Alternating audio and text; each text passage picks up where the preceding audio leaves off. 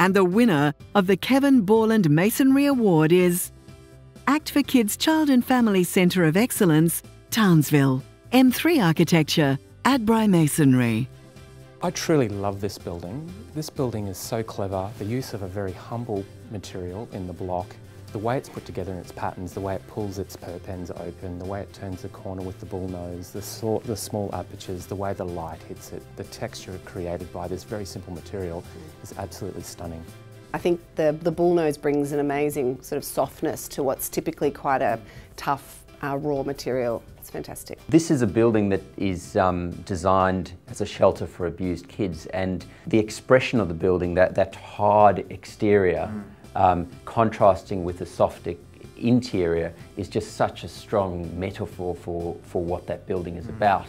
It's one material, but it just doesn't feel austere. Exactly. It takes that austerity and kind of melts it into the landscape even in this kind of very real way. It's very poetic how they've done that entire design. Yes, it gives me great pleasure actually to talk about this piece of architecture, not only for its understated elegance, you know, but the fact that such a humble project has such a level of sophistication.